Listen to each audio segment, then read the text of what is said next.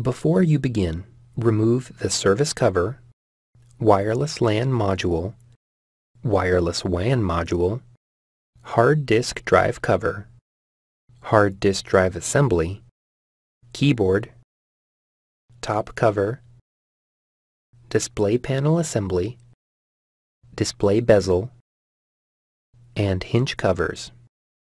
Removal. Important.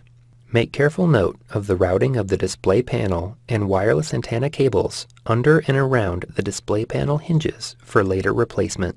Remove the two 4mm P1 Phillips broadhead screws that secure the right display panel hinge to the display enclosure.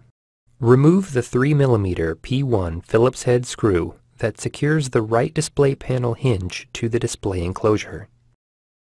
Remove the right display panel hinge from the alignment pins and retention clips on the display enclosure. Remove the right display panel hinge. The left display panel hinge is removed in the same manner.